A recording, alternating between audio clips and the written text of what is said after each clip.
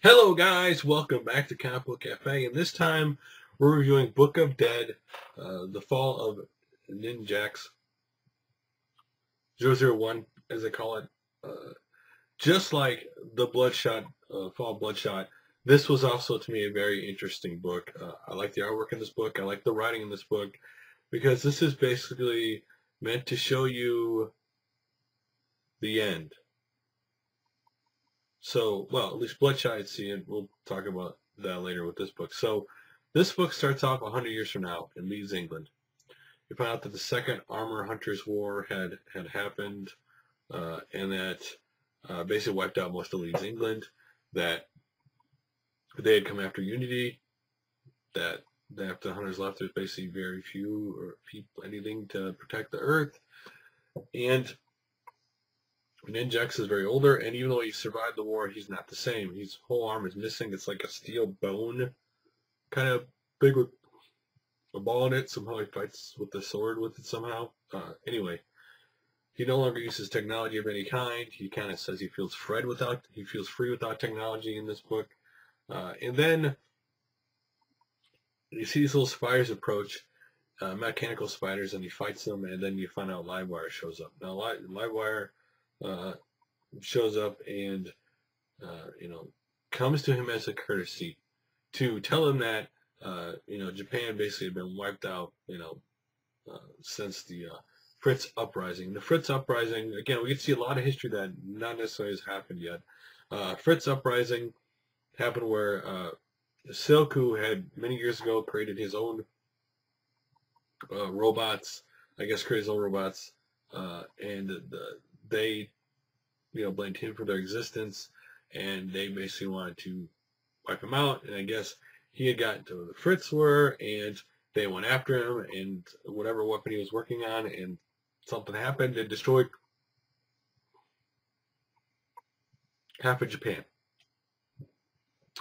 So Livewire's decided she's built her own artificial intelligence, and she's going to make Japan a ship, and she's going to take it to space. So that she says it's free of this world and the war and all the stuff that goes on. Okay, so then we see Ninjaks, and we find out about Harda, who's I guess her partner, another robotic person, and then we see Ninjaks basically say, "No, I will not support you. Agree to. I will stop you from doing this. This is going to wreck the ecosystem. This is going to hurt the environment. This is going to hurt people. You're not going to do it, and I'll stand against you." She's like, and then, how can you stand against me all alone? And then we see a flashback of him with the Eternal Warrior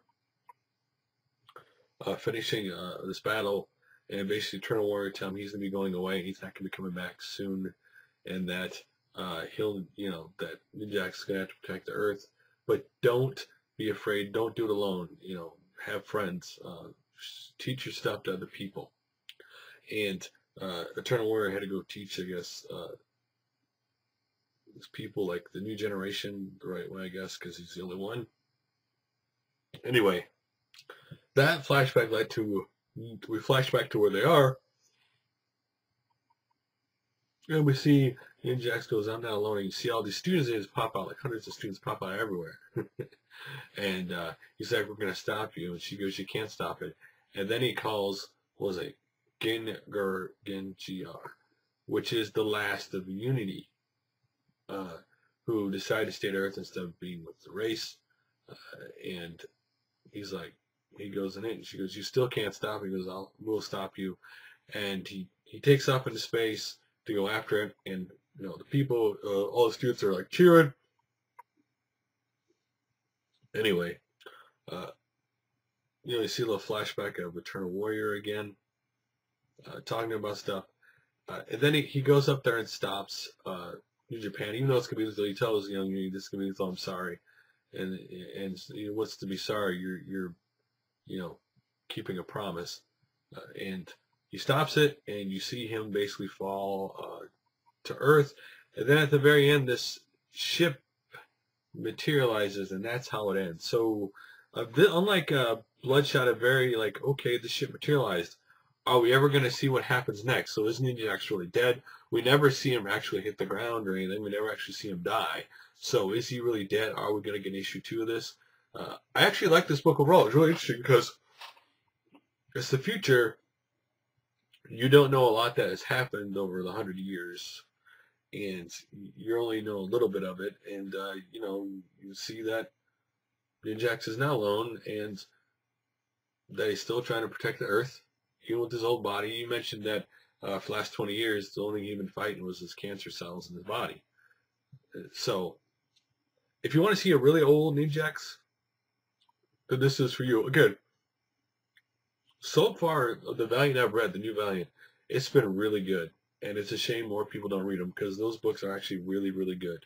And this book was really good. So if you haven't read Ninjaks at all, the new Ninjaks is actually really good, though I haven't reviewed it very much. And this so far, you know, this and the Bloodshot Book of Dead books have been really good. And if you haven't bought this one or the Bloodshot, you really should check them out. I really did enjoy these books. This is a book where you don't have to know anything about Ninjaks. You don't. You can just sit there and read it as a story, beginning to end, and say about this is a guy who survived, been around for 100 years, 100 years in the future, he's been around, and he's been protecting the Earth. And the little stories in it of other characters and stuff help fill it all in, pretty much it all in, you know. You don't necessarily have to know about Unity or anything. You just read the story as a story, and it was a really good story. Anyway, what do you guys think about Fallen Ninjaks? What do you think about Valiant in general, the new Valiant? Again, it's overlooked, but its writing in it has been really, really good. And so if you ever get a chance, you should definitely check it out. Maybe this Book of the Dead would be the time for you to jump into it. But anyway, love to hear your guys' opinions on the Fallen Ninjaks. What do you think of it? What do you think of the Book of Death in general? Love to hear your guys' opinions. And I'll do another review soon. Later, guys.